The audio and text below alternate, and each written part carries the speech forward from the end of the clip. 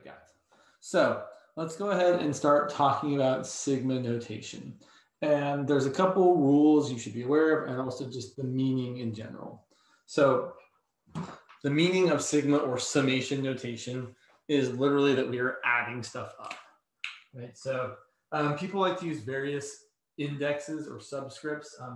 Usually I, J, K, M, and N are pretty standard choices. So if I want to find like the sum from I equals 1 to 5 of I squared plus 2I, I could use some of the formulas. In fact, we'll probably circle back around to this example and do it with the formulas. But for now, I really just want to make sure everyone knows what this means. Right? This means we're starting at I equals 1, we're ending at 5, and we're getting all of the integers in between.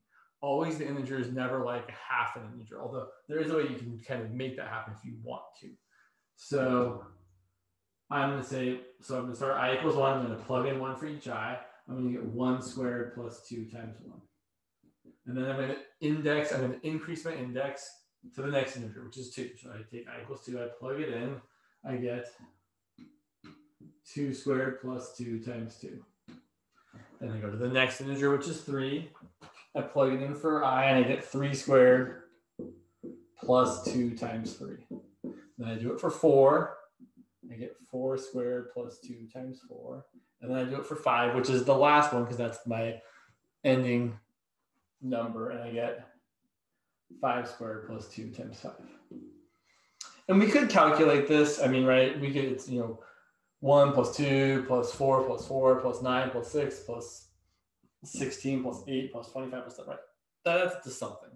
What I actually want to show you, which I think is more important, is not what this adds up to, but how you can use this to see how things break apart. So what I want to show you is, well, I can, right, everything's added together here. I can add things in whatever order I want, right? Adding is a commutative operation, meaning it doesn't matter what order you do it in. So I'm simply going to take the first part from each of these. So I'm going to write this as 1 squared plus 2 squared plus 3 squared plus 4 squared plus 5 squared. Right, that's all these parts. And then I'm also going to have the 2 times 1, 2 times 2, 2 times 3, 2 times 4, 2 times 5.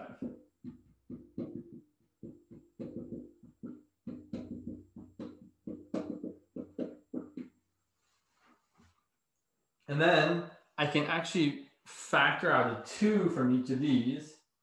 So I could rewrite this as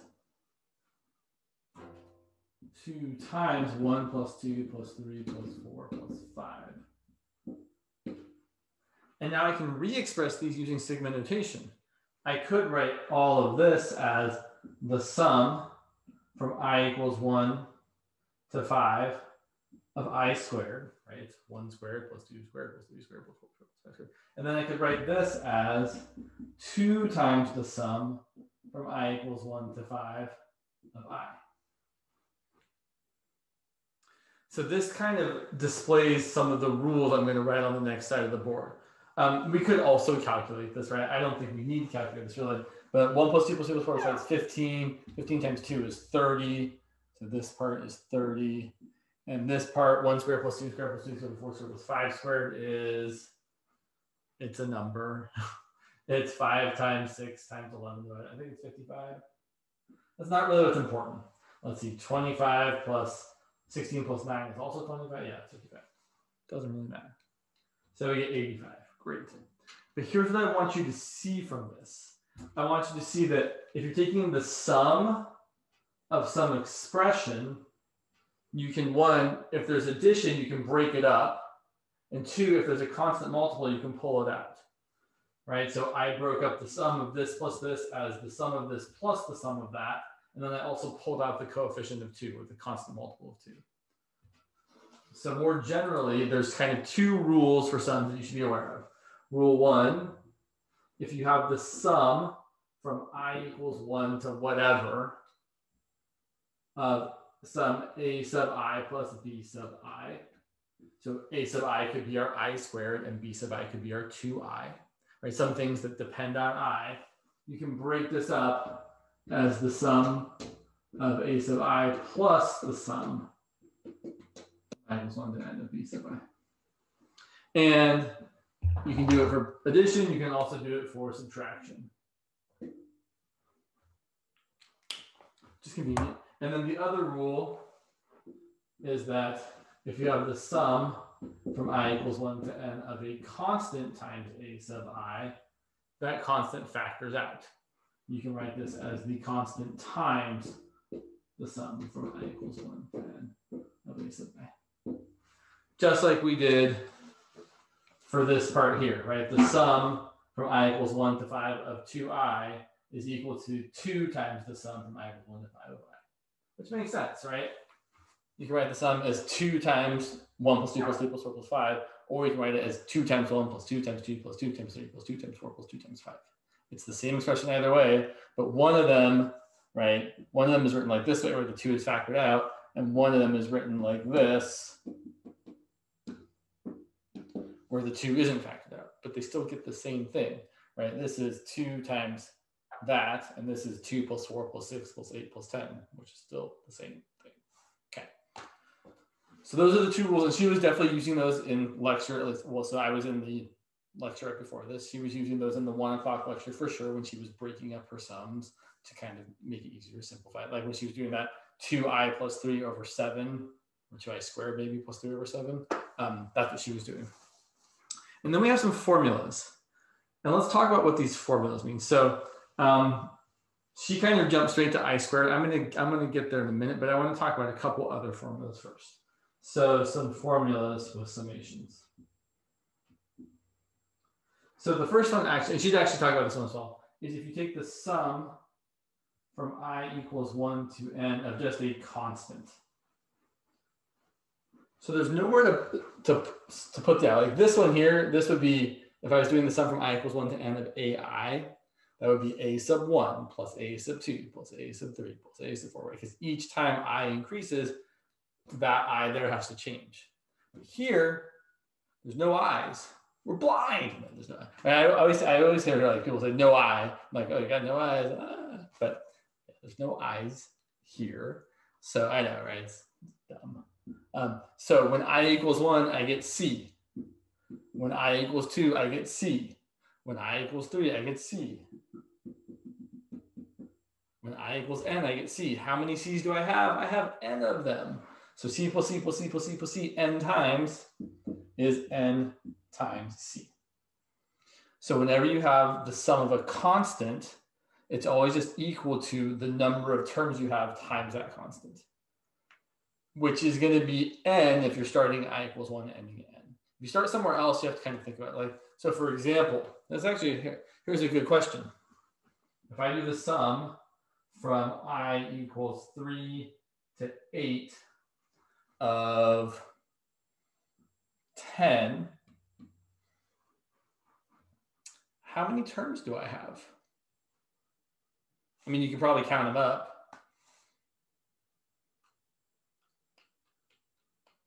I have less than 8. Because I'm starting at I equals 3, not at I equals 1.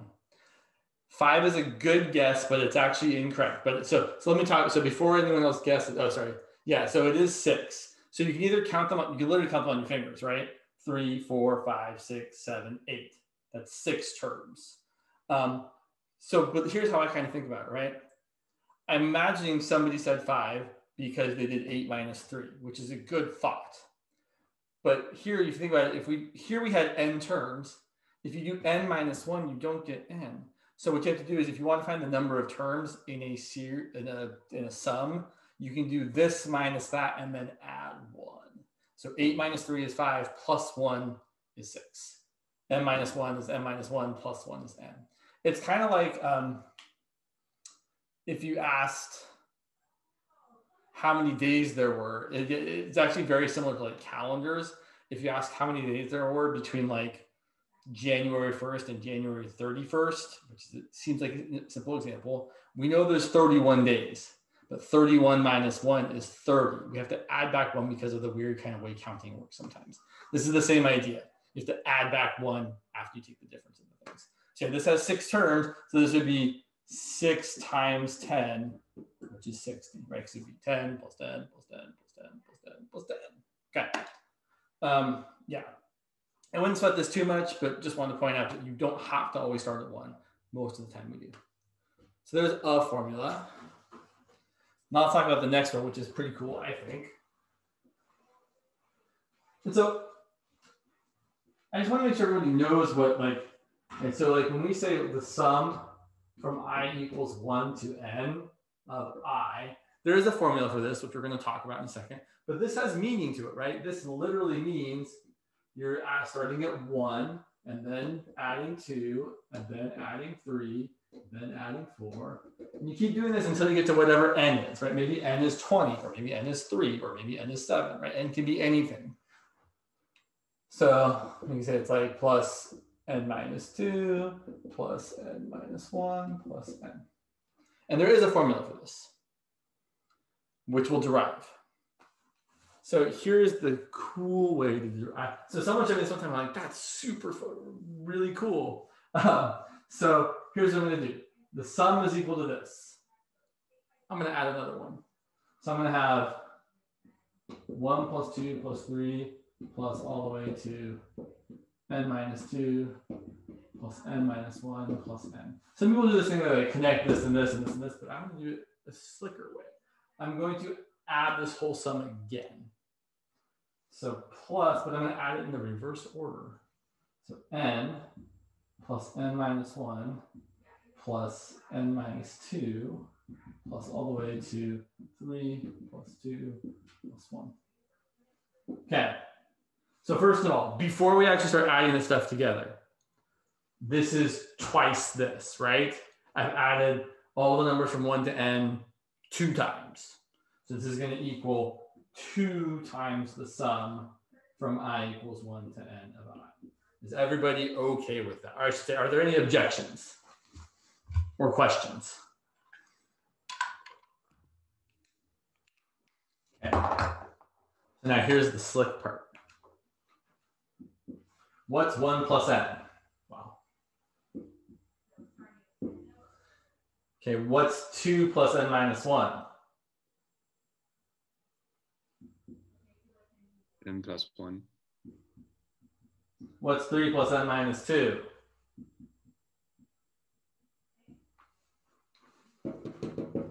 What's 3 plus n minus 2?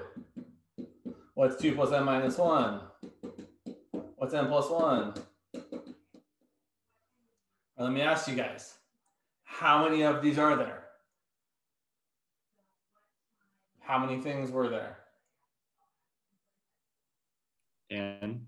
N. So we have n plus 1 plus n plus 1 plus n plus 1 n times. That means we have n times n plus 1. So 2 times the sum from I equals 1 to n of I equals n times n plus 1. So we can say that the sum, the formula from I equals 1 to n of I equals n times n plus 1 divided by 2. And that is one of the formulas. And again, she says you don't have to memorize these, which is fine, which is great, but you still should be aware of them. So when I add up the first like 10 numbers, right, I could say the sum from I equals 1 to 10 of I, that's 1 plus 2 plus 3 plus all the way to 10. I can just use this formula to actually find what it is, right? That's going to be, here n is 10, so that's 10 times 11 over 2, which is 5 times 11, which is 55. But you could also see it as, oh yeah, I'm getting an 11 plus an 11 plus an 11 plus an 11 plus an 11. It's 5 11s. Yeah, so that's kind of neat.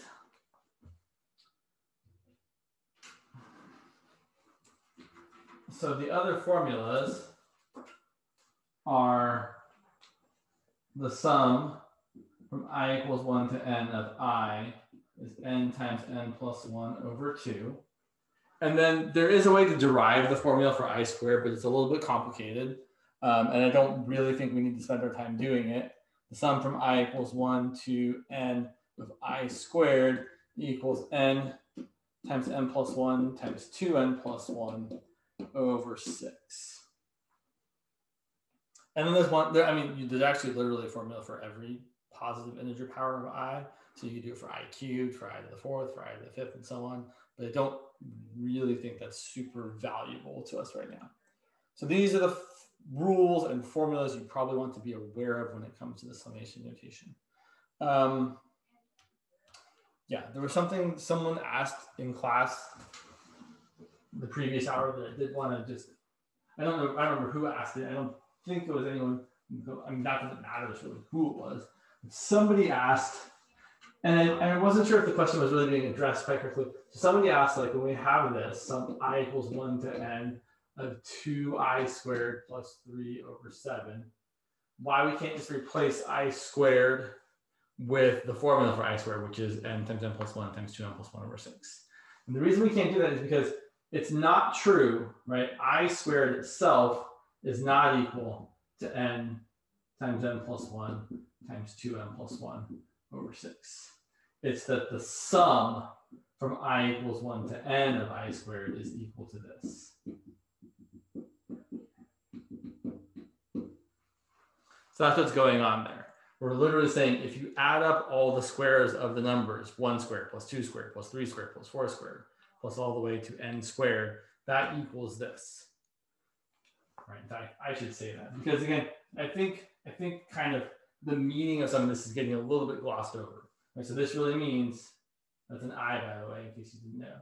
1 squared plus 2 squared plus 3 squared plus 4 squared plus all the way to n squared. And that happens to add up to n times n plus 1 times 2n plus 1 divided by 6. Always. It's kind of cool. So the reason she had to break this apart was so that she could use the fact that I squared was equal to the sum of I squared was equal to this. So she broke this up. She factored out the constant 1/7. And then she used the rule that says you can break apart a sum into 2 different sums. So this is 1/7 times the sum from I equals 1 to n of 2i squared plus the sum from I equals 1 to n of 3. And then from this one, you can also factor out a 2. So you can say this is equal to, and I can distribute the 1/7, I guess. So it's 1/7 times 2, so 2/7 times the sum from I equals 1 to n of I squared plus 1/7 times this. And now that we actually have just the sum from I equals 1 to n of I squared, then we can say, oh, that is equal to this. And so then we're allowed to actually replace all of this with what it's equal to. And that's actually what we end up doing a lot when we're trying to use the summation notation to calculate a Riemann sum, which we won't do very much, but we will do a little bit. So that's what's happening here, is we want to then say, oh yeah, we can write this as 2/7 times what this is equal to, which is n times n plus 1 times 2n plus 1 over 6 plus 1/7 times, we know that this one also, right? That's your 3n, right? It's 3 plus 3 plus 3 plus 3 plus 3 n times. So that's kind of the deal here.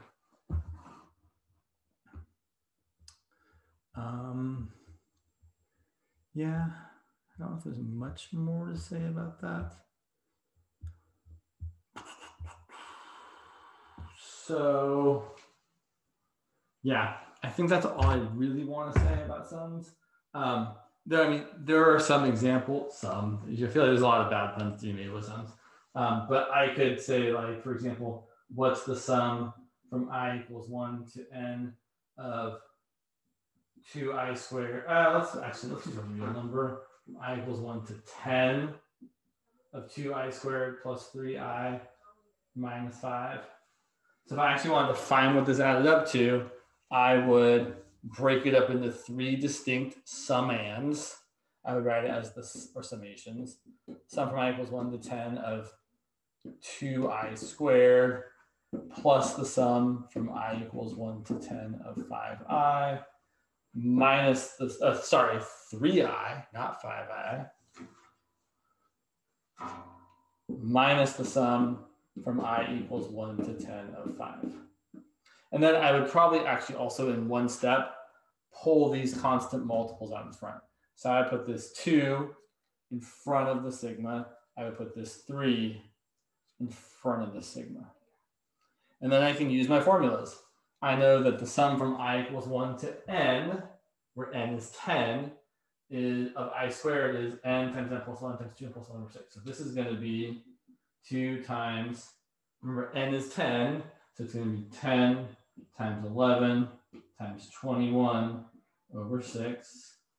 And then for this one, it's going to be 3 times n plus 1 over 2. So that's going to be 3 times 10 times 11 over 2. And then this one's going to be the sum of 5. 10 times is going to be 5 times 10. This is going to add to something. The nice thing about this formula is it always, right, if you've got n times n plus 1 times 2n plus 1 over 6, it's always going to be an integer. You can always cancel out. Like there's a factor of 3 here, and there's a factor of 2 here. So I end up with 2 times 5 times 11 times 7 plus, and cancel a 2 here, 3 times 55 minus 50. That's something. 11 times 7 is 77, times 10 is 770. So I've got 770. 3 times 55 is 165 minus 50. So that's 115 plus 770 is 885. But the point is that we can use these formulas. Really, we can use these formulas when n is just n, not when n is like 10 or 8 or anything specific. So let's go to the other side of things. Literally, the other side of the board. I know, I cracked myself up. Okay, so the reason we're talking about the summation notation stuff is because we're going to use it when we are estimating area under a curve using either a left endpoint or a right endpoint or a midpoint or some other. You could use any point right here with a little star thing, but usually it's a left endpoint or a right endpoint. So let's talk about, this is not my favorite function to use, but we can use it. So we want to estimate the area under f of x equal to the square root of x on the interval a equals 0 to b equals 16 using 4 rectangles.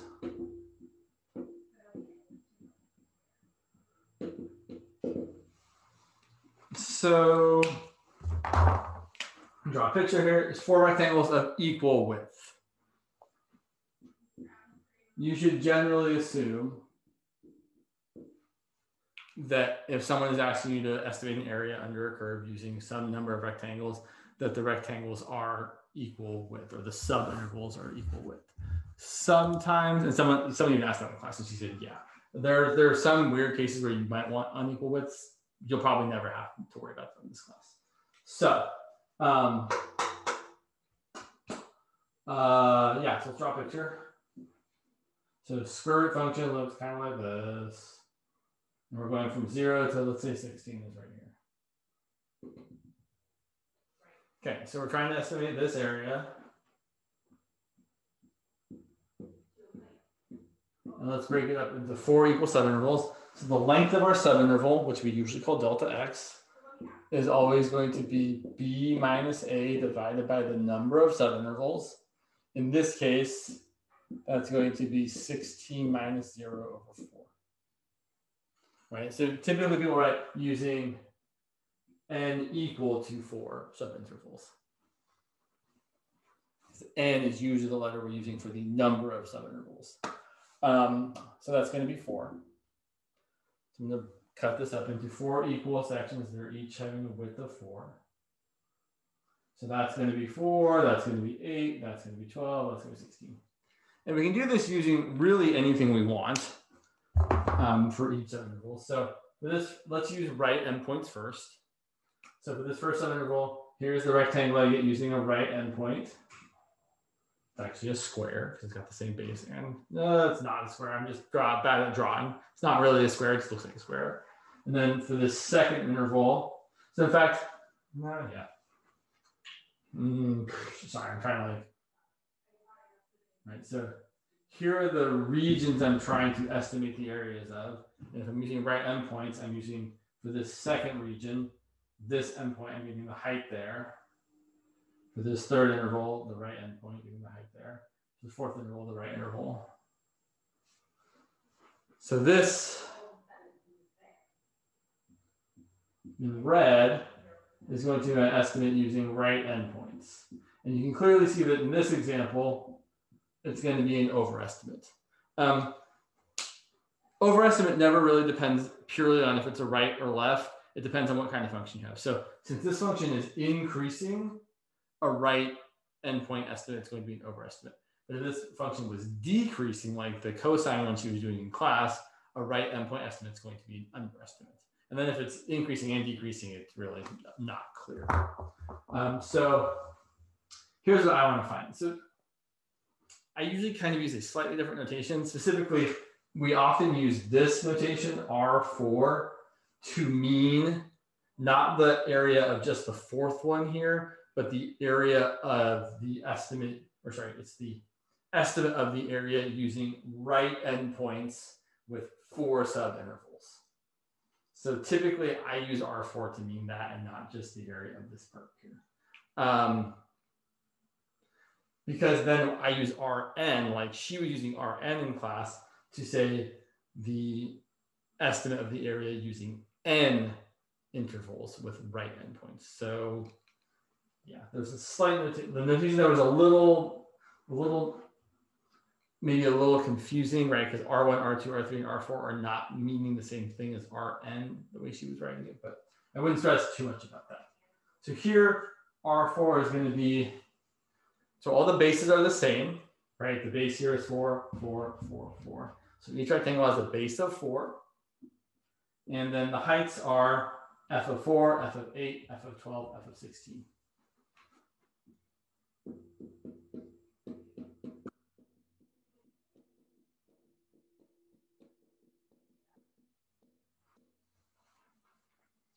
Which you could write like this. You could also write this in summation notation. You could write this as the sum from I equals 1 to 4, right? We have 4 intervals. We're starting with the first one and the last one. And then it's going to be 4, your base, times your height, which is going to be f of something. So it's going to be f of, sorry, I'm like, what's it going to be? It's going to be f of 4 times I, where this 4 is your delta x, and your I is how many you've got. So, right? So I guess I should really write it as, no, that's fine. I was going to write it as 0 plus 4i. Right, so the left endpoint is 0, but we want to start with the right endpoint. So we add, when I is 1, we add 4. When I is 2, we add 8. When I is 3, we add 12. When I is 4, we add 16. So you can write it this way as well. We could actually calculate it, right? This ends up being 4 times the square root of 4 plus the square root of 8 plus the square root of 12 plus the square root of 16, which is approximately, what have I got here? 49.17. That's not really like showing us a whole lot. This is just kind of like, okay, yeah, that's how much area is in the red, which is definitely an overestimate. We could also use left endpoints.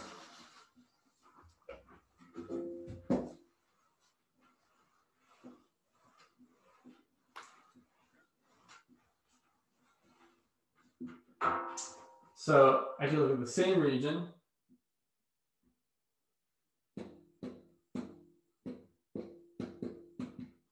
But instead of using the right endpoints for each rectangle, or for each, I should say, instead of using the right endpoints for each region, because they're not rectangles, we're estimating their areas with rectangles. Using left endpoints, I'm going to get, right, that's the height. So I get a rectangle with 0 height. And then that's the height. and then that's the height, and then that's the height. So I would say that L4 clearly going to be an underestimate. And it's going to be given by, well, again, the base is delta x, which is 4, times the sum of all the heights. So that's going to be f of 0 plus f of 4 plus f of 12 plus f of 6. Oh, I forgot 8, sorry, plus f of 8 plus f of 12. Which again, we could write in the sigma notation if we really wanted to.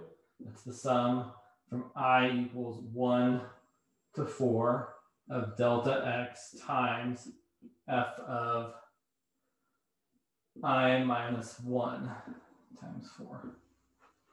Right? If I equals 1, then we start with f of 0. And then when I equals 2, we get f of 4. When I equals 3, we get f of 8. When I equals 4, we get f of 12. Okay. Which, I mean, this is going to end up being either way 4 times the square root of 0 plus the square root of 4 plus the square root of 8 plus the square root of 12, which ends up approximately being something. Where'd you go? Come here. About 33.17. So here's what we have. We have the actual area under the curve. We have narrowed it down to being between 33.17 and 49.17. Kind of a big margin of error there, right? So the question that I don't want to draw pictures for is how do we make our estimate better? Well, we could use midpoints, but that's not what I really want to do. What I want to do is I want to show you. Oh yeah, we can definitely go over midpoint for sure. But let me show you this first, and then we'll talk about midpoint. So we can totally use more rectangles to get a better estimate, right? If you compare this estimate where we're using 8 intervals with right endpoints, you can just see graphically compared to the original one that here you have a lot more in these regions here, a lot more overestimate. Whereas if we go back down to this one, you can see that you're missing like all that overestimate there and all that overestimate there and all that. So you're cutting off a lot of the overestimate when you use more intervals. Similarly, you don't have as big an underestimate if you use more intervals. And so when you do it that way, I don't want to do the math there, but you do definitely tighten your interval. So yeah, to get a more accurate estimate, we could totally use more subintervals. We could also use midpoints. So the only thing about midpoints, and I feel like I should do an example that's maybe a little more, like I'm not really doing the computation here, which I don't think is particularly helpful. So let's actually do an example where we can compute some stuff. So I wanted to stop sharing my screen. Where'd you go, button? There you are, button.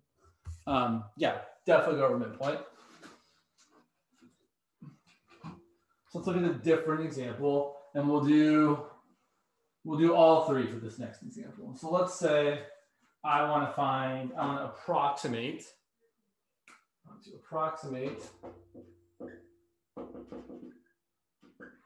the area under, I don't want to make it not too terrible, but not too easy. Let's make it under,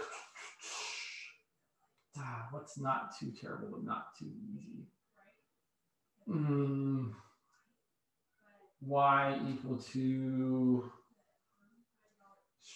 sorry, I'm trying to straddle the line between not too terribly computational and not too super easy. Let's do y equals 9 minus x squared on the interval from 0 to 3 with, oh yeah, we could do 4 is going to be terrible. Yeah, let's do n equal to 6. So here's our picture. And so I will honestly say for your picture, you don't really need the function. You really just need the x-axis. I'm still going to draw the function, but I really only need the x-axis. So here's my picture. It's a downward opening parabola. it looks kind of like this. It exactly intersects the x-axis at the point 3, 0. So I'm going to break this up into 6 subintervals. So my delta x is 3 minus 0 over 6, which is 1/2. And that's how long each subinterval is going to be. So I'm starting at 0. And I'm just going to make it look nice. So 0, and then the next one's at 1/2, and then 2 halves, and then 3 halves, and then 4 halves, and then 5 halves, and then 6 halves, which is 3. So those are my endpoints of each interval. So here are my, here are my regions.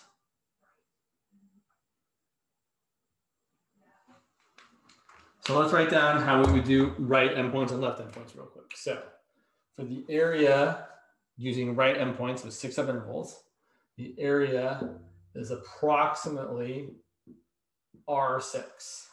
And the area is what it's actually supposed to be. R6 is our approximation. That's, again, the estimate using right endpoints with 6 subintervals.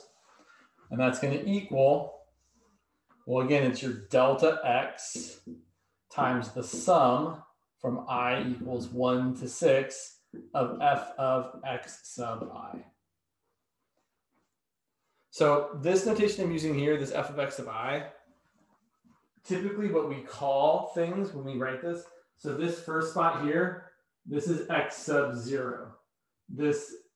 So in the first subinterval, the left endpoint is x0, the right endpoint is x1. In the second interval, the left is x1, the right is x2. So in each subinterval, the right endpoint is x sub that subinterval's number. So this is the first one, there's x sub 1. This is the second one, there's x sub 2. This is the third one, there's x sub 3. There's x sub 4. There's x sub 5. There's x sub 6. So what I'm really saying here is I'm going to add up delta x times f of x1 plus delta x times f of x2 plus delta x times f of x3. So we're going to get delta x, which is 1/2 times this, which is f of x1 plus f of x2 plus all the way to f of x sub 6. So this is where the computation becomes gross, right? I don't really want to actually compute the things, but I want to show you what we do, right? So to get this, we're just plugging things into the function 9 minus x squared. So x1 is 1/2, so I'm going to get 9 minus 1/2 squared. Plus x2 is 1, right? So each next point is just delta x away. So if the first one is 1/2, the next one is 1/2 plus 1/2. The next one's that plus 1/2. So it's going to be 9 minus 1 squared plus 9 minus 3/2 squared plus 9 minus 2 squared plus 9 minus 5/2 squared plus 9 minus 3 squared. And that is how we would calculate the approximation using 6 subintervals with right endpoints. Are there questions about this?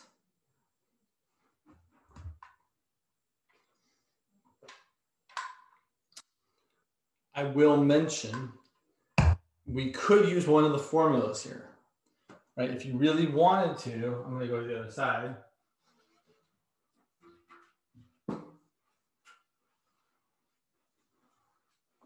This is where things get a little bit kind of interesting. So we could totally say, well, my f of xi. So this is where I'm trying to think like, how detailed do we really want to be about this? It's kind of a fine line to straddle. So, yeah. So x sub 0 is a, which is 0 in this case. X sub 1 is 0 plus 1/2. X sub 2 is 0 plus 2 times 1/2. X sub I is 0 plus I times delta x. or more generally, x sub I is a plus I times delta x. That's always true. So I know that x sub 0 in this case is 0. X sub 1 is 0 plus 1 times delta x, which is 1 times 1 half. X sub 2 is 0 plus 2 times 1 half, which is going to be 1. The reason I mentioned that is because if we wanted to, we could throw that all into this expression here and use the formulas. I don't think that's really what we want to do, though. Adding this up is kind of not fun, but you could do it. Yeah, I think we'll leave it like that. So then, for the same thing, I'm just going to draw the x-axis this time. So again, right, we're going from 0 to 3. We're breaking it up into 6 subintervals, where we have x sub 0 is 0, x sub 1 is 1 half, x sub 2 is 1, x sub 3 is 3 halves, x sub 4 is 2, x sub 5 is 5 halves, and x sub 6. So if you're looking at your interval broken up into subintervals, you should always end with x sub n, where n is the number of subintervals, and you should always start with x sub 0. My 6 looks terrible though.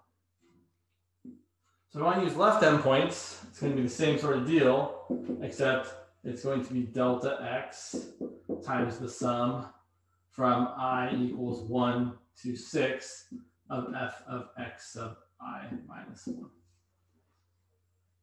Which is just going to be, in this case, again, our delta x is 1 half. And it's going to be f of x sub 0 plus f of x sub 1 plus all the way to f of x sub 6.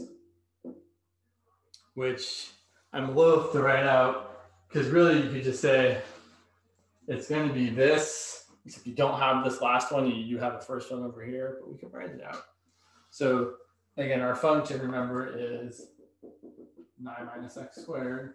So this would end up being 1 half times. So x sub 0 is, right, that's 0. That's 1 half all the way to, oh, so I made a small mistake here. It's not terrible, but it is a mistake. I shouldn't be ending with x sub 6, right? This has 1, 2, 3, 4, 5, 6, 7 terms, but there should only be 6 terms because I'm only adding up the area of 6 rectangles. And when I plug in 6, I should get f of x sub 6 minus 1, which is x sub 5. So I should actually be getting x sub 5, which is x equal to 5 halves. So calculating this, f of x sub 0 is 9 minus 0 squared, and then f of x sub 1 is 9 minus 1 half squared, and then 9 minus the next one, which is 1, right? Squared, and then the next one is 3 halves, and then the next one is 2, and then the next one is 5 halves. The last one is 5 halves. And that's because, again, right, for each of these subintervals now we are using the left endpoints. So the first one we're using 0. For the second one we're using 1. Or the x sub 1 left endpoint.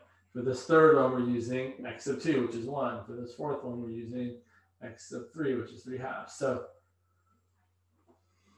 for right endpoints, the interval and the endpoint number match. Right? For right endpoints, first interval x sub 1 is your right endpoint. Second interval x sub 2. Third interval x sub 3. Fourth interval x sub 4. But for left endpoints, the left endpoint is always 1 less than the interval number, meaning for your first subinterval, the left endpoint is x sub 0. For your second subinterval, the left endpoint is x sub 1. For your third subinterval, the left endpoint is x sub 2, and so on and so on and so on. So that's why for the right endpoints, you get x sub I, whereas for the left endpoints, you get x sub I minus 1. Cool. Okay, so now so again, we could calculate this. I don't think there's really a lot of value out of it. You could definitely calculate that on your own. I would probably do 9 plus 9 plus 9 plus 9 plus 9 plus 9 is 54, and then minus 0 squared plus 1/4 plus 1 plus 9/4 plus 4 plus whatever that 25 was. And then midpoint. Midpoint's kind of a pain. I mean, it's not really that much more of a pain. It's just that then you have to now find new points to evaluate at. So midpoint, you're obviously not using the left or the right, you're using the midpoint. So for M6, which would be the area approximated by midpoints with 6 subintervals, you're going to use the midpoint to each of these. So you could write it very fancily as delta x times the sum from I equals 1 to 6 of f of. So here's the thing. For an interval, like let's say for the second interval here, right? You don't want to use x1 or x2. You actually want to use the average of x1 and x2. So you actually are going to do xi minus 1 plus xi all over 2. No one does that. Like we could do it that way, but here's what people really do. They look at the thing, they're like, okay, where are the midpoints? Well, okay, so my delta x again is 1/2. And then the first midpoint between 0 and 1/2 is 1/4. And then the second midpoint between 1/2 and 1 is 3/4. Now, the nice thing about the midpoints is they're all still delta x apart from each other, right? All of our right endpoints or left endpoints were all 1/2 away from each other. They were 1/2 and then 1 and then 3/2 and then 2 and then 5/2 and then 3. Or for the left ones, they were 0, 1/2, 1, 3/2, 2, 5/2. As long as their subintervals are equal in length, if you're using left endpoints or right endpoints or midpoints, they're all going to be the same width apart from each other. So once you know that the first midpoint is at 1/4 and you know that your subinterval length is 1/2, you can just add 1/2 to the next one. 1/4 plus 1/2 is 3/4. 3/4 plus 1/2, which is 2/4, is 5/4. 5/4 plus 2/4 is 7/4. 7/4 plus 2/4 is 9/4. And let's see, I have 1, 2, 3, 4, 5. I need 6. So 9/4 plus 2/4 is 11/4. That's how I would do midpoints. And then, I mean, again, they count it right. So then you're going to write this out as 1/2 times f of 1/4, which is 9 minus 1/4 squared, plus f of 3/4, which is 9 minus 3/4 squared, 9 minus 5/4 squared, 9 minus 7/4 squared, right? It's a big pain in the butt.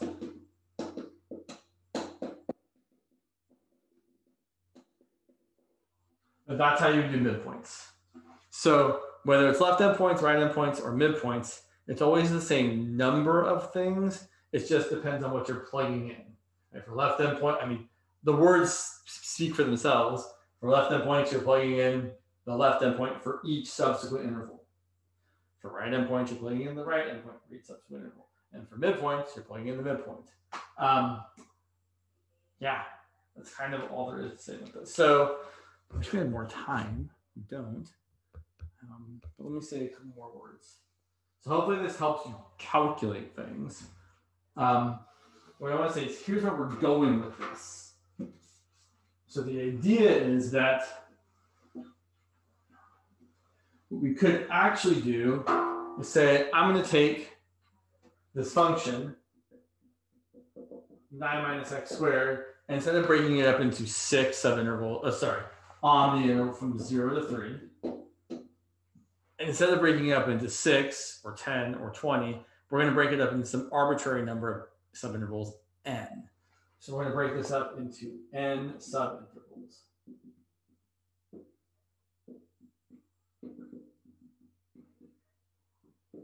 So the width of each of those is going to be 3 minus 0 over n, which is 3 over n. And so here's what it's going to look like. I know we're just about out of time, but give me just a minute because I think this is worth seeing. So here's my function, which looks kind of super stupid.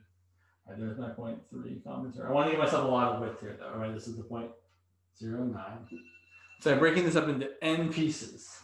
So here's x sub 0, here's x sub 1, here's x sub 2, here's x sub 3, dot, dot, dot. Here's some x sub I minus 1, here's some x sub I. And then the last one is going to be x sub n. And then the second to last one is going to be x sub n minus 1. So right, I have n subintervals. Here is the first subinterval or region. Here is the second region. Here is the third region. So notice, again, I just want to make this super clear, the region number and the right endpoint number always match. So over here at the ith subinterval, right, it's the ith one. I know it's the ith one because the I matches the I down here. And this last one is the nth one because the n matches the n there. And so what we're going to do, and we'll have to save this till next time, but we're going to find a way of expressing the sum of the rectangles using either right or left. If I was going to use right, for example, using right, Rn is going to be very, very generically the sum from I equals 1 to n of the base is delta x, times the height of each rectangle, which is f of x1, f of x2, f of x3, f of xi. So it's f of x sub I. So we start at 1, we get f of x1, and then 2, f of x2, 3, f of x3. And so then what we're going to do next time, because I keep saying next time, like I'm going to stop talking, really. So what we're going to do next time, I promise I won't do anymore right now, is we're going to figure out a formula for x sub I, which is going to be based on where we start and where we end and how wide it is. In fact, I did say it earlier, x sub I is just going to be a plus I times delta x. And here's what's going to happen. It's going to be really cool. It's going to be kind of cool. We're going to plug in that formula, and then we're going to plug it into the function. So we're going to get like 9 minus some crazy thing squared times delta x, which is just 3 over n. And then we're going to have some summation thing that has like I and I squared in it. And then we're going to use those formulas for the sum of I and sum of I squared to actually write this as something with n's in it. And then we're going to take the limit as n goes to infinity. Because the thing that Karana was ending with it was she was saying, oh yeah, the area is equal to the limit as n goes to infinity of